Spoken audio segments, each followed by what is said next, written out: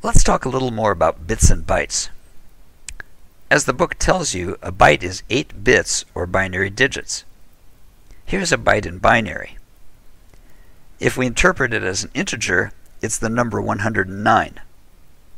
If we interpret it as an encoded character, it's the lowercase letter m. If we interpret those bits as a programming instruction on a 6502 processor, it's the instruction to add two numbers. This last part is important. Each pattern of bits is a different instruction to the CPU. This is called the CPU's instruction set. Every different type of CPU has a different instruction set or architecture.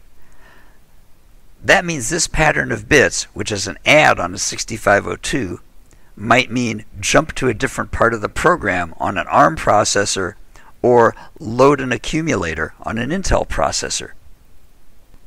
When we write a program in a high-level language, it has to be translated into the bits and bytes for the CPU that's going to run the program. That translation process is called compiling, and for most languages you need a different compiler for every architecture. The people who developed Java took a different and interesting approach. Instead of multiple versions of the compiler, there's one compiler that compiles to bytecode, the instruction set for an idealized machine whose architecture is optimized for Java programs. This is the JVM, the Java Virtual Machine.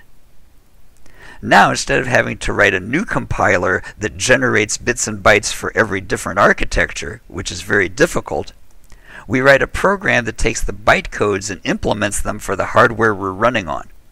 This is a much simpler task. Here's the workflow. You write your program in Java, you compile it to bytecode, and then run it on the JVM, the Java Virtual Machine. Once you have a working program, anyone with the Java runtime environment, which is the bytecode interpreter, can run it.